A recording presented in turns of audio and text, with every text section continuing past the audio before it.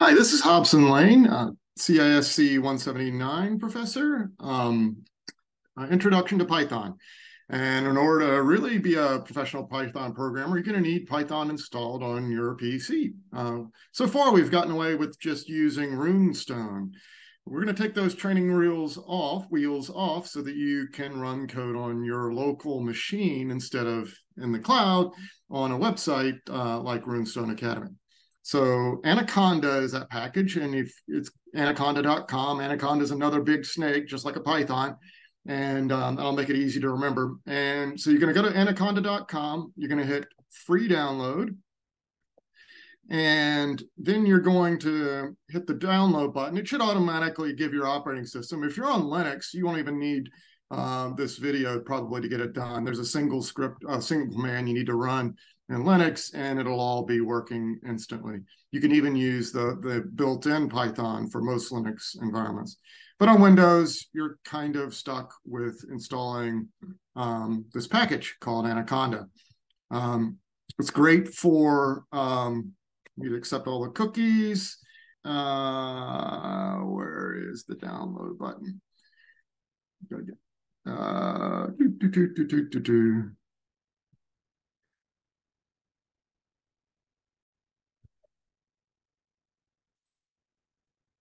So it looks like you need, because you're on Windows, you're going to have to avoid the button doesn't actually work. And so you're going to have to hit to go here in order to download.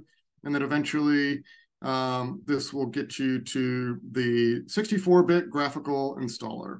That'll give you Python 3.11, which is the latest version of Python. You can see it downloading here, and once that's open, I can click on it once, and I think that'll open it as soon as it's downloaded. It's going to probably take a bit longer on your machine. This is a pretty big file. Awesome. Looks like it might have downloaded, but let's give it a shot. Let's see if we can get the one that we downloaded to work. Well, it looks like it is already loading it, and maybe it was doing that download on its own. Okay, good. We've got the Anaconda installer ready to go. So we just hit next on the very first thing. We got to accept the end user license agreement. This is one of the reasons why I wasn't too excited about having you do this, because you don't want to. Python is completely open source, and there's no reason for you to have to sign up for any. And we're just going to install it just for you, just for the person that's logged in currently on your Windows machine. And then you're going to, it looks like it's going to take 5 or 6 gigabytes. So the default location is fine for where you're going to install it. It should be in your users directory with your username, and then a small lowercase Anaconda 3, because it's a Python 3, and they just named the folder Anaconda 3. So we hit next on that. We do want to create start menu shortcuts. We do want to add, this is the most important thing you'll do today. You need to check on making sure that Anaconda 3 is in your path. Don't ignore that warning. And you want Anaconda to be your default Python for VS Code or PyCharm or your other IDEs. But we're going to be using Spider that's built into Anaconda. And we're gonna also delete some unnecessary files once we're done. So looks like the installation is going to happen pretty quickly.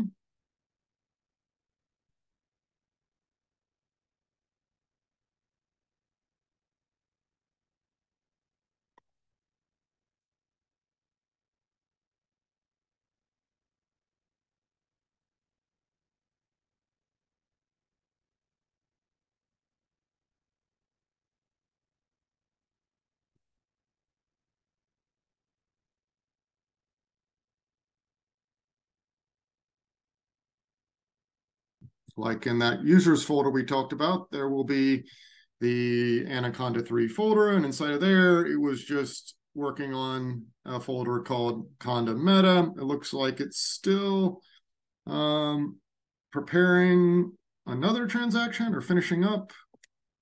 So if the browser pops up for some reason on Windows, you're going to have to close that window to get back to your original window.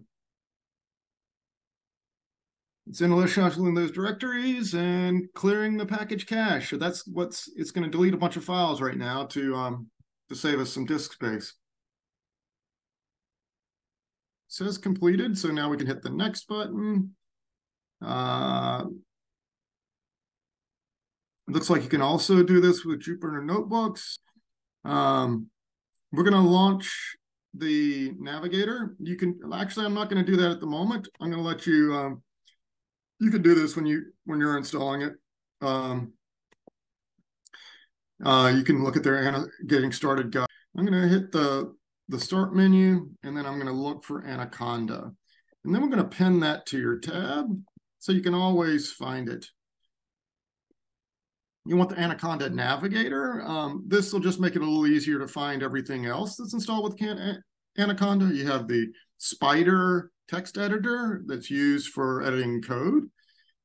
This is what you'll use to create applications. Once Anaconda comes up, the Anaconda launcher comes up, we should be able to see it down here in your toolbar. I don't see it as a shortcut. Okay, there it is. So we got Anaconda, the green circle. You want to pin that to the taskbar, and now you're good to go. So you should be able to find everything you want. There's those Anaconda notebooks. Those are really handy for scientists who don't want to mess around with programming Python, but do have some bits of Python they want to run, usually from scientific packages or machine learning packages or data manipulation. So we don't want to sign into Anaconda Cloud. This is one of the difficulties of installing proprietary software. All those are dark patterns, but we can get around those pretty easily. And so there's two things you want to be looking for here. There's this Qt console, which gives you a Python prompt. This is all you need this week. Longer term, you're going to probably want to get familiar with Spider, which is a text editor for creating Python files. We're going to launch the Qt console and make sure that that works, also called iPython. This will give you access to a few bash commands that are really important for navigating around, because iPython adds to Python a few what's called bash or born again shell commands. I'm not going to even bother you with those now. We may talk about those later. But from this prompt, you can see we have an input prompt. It's pretty similar to what you saw in Runestone. I'm sorry, we want to do a print command and hello world. And if you needed to, I think in this exercise, there's some import statements. I think one of the first, or I guess it was the previous week, we imported the random package. And you can do things like random.rand to generate a number. I think if you just run it with, oops, looks like we need to tell it how many. Oh, no, it has no attribute name random. This is another really beautiful thing about iPython. You can hit the tab key if you don't remember the commands. Obviously, I've forgotten how to generate a random number. It looks like I have several different things I can do. I can generate a rand range across a range of numbers. And this works similar to the range function. Let's see if it gets anywhere close to 10. If we run this several times, I'm hitting the up arrow in order to repeat that command many times. And you can also do a for loop for I in range. And we're gonna use a regular range method or function to generate, let's generate 1,000 random. Let's see if any of them are greater than 9.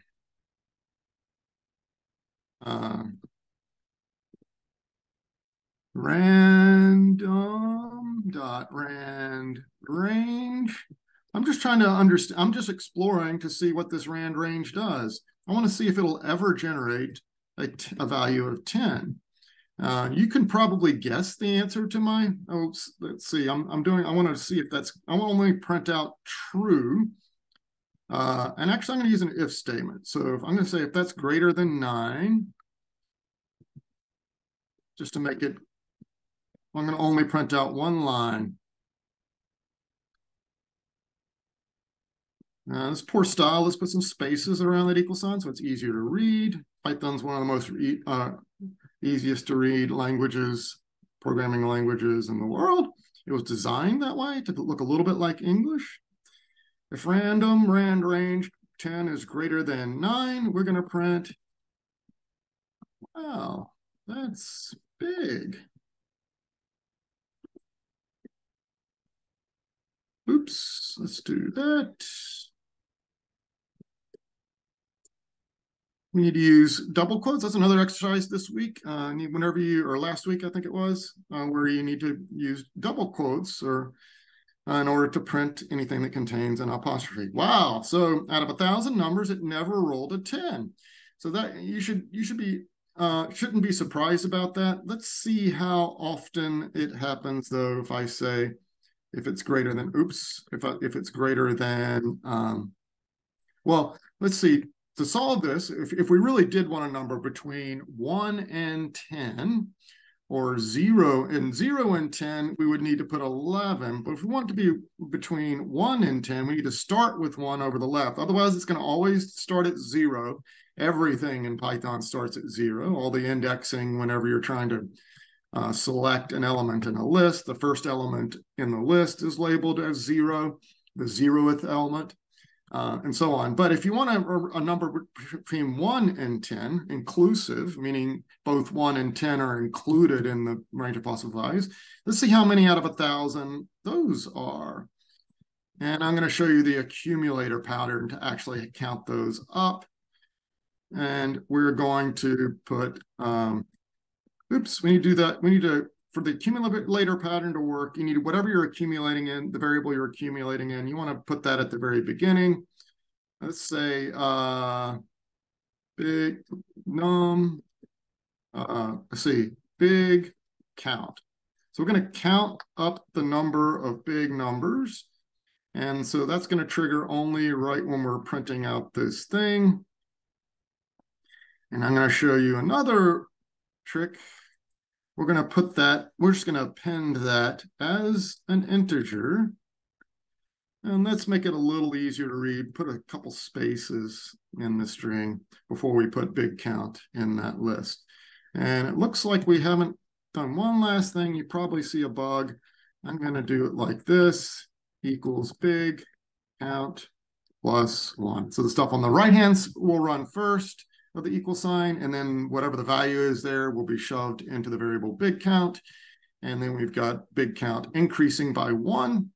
And so that should give us a count of all the ones that are bigger than 0, bigger than 10. Oops, I went back to the wrong one. I used the range of, I think it was the wrong range again. So that was a bug, and we fixed it this time. Which kind of bug was that? Was that a syntax bug, a logic bug, or a semantic bug, do you think? Is it a design bug, or oh, it doesn't look like I'm allowed to concatenate an integer. That's another bug, and that is definitely a value error, is almost certainly a syntax error. The previous one was a semantic error because that was a misunderstanding that I just had. I'm going to also show you one last trick. So there were 101, almost 1/10 of the numbers were 10. That's about what we want. We want, that means that it is generating something that's pseudo-random, that is pretty close to what would happen if you had average luck on rolling dice trying to get 10s. In this case, they got 101 of them, but let's try again. Let's see if that's always the case. That time we got exactly what you would expect from the probability. If you've taken a probability cast, you would expect to get 100 10s out of 1,000 rolls of a dice that's 10-sided. So if you ever play D&D, you might be familiar with this concept. You can get lucky and sometimes you get unlucky. So we got 101 once, we got 96 another time. That's it for learning about random number generators and installing Anaconda. And I'm sure I've taken up way too much of your time already. Have fun. Your goal this week is to make sure you can run Jupyter Qt console or any iPython console that you have on your computer and be able to run some code. This will help you get started on your project, which is to build a Py file containing a text adventure game that you can run and play. We'll talk about that more later. Let's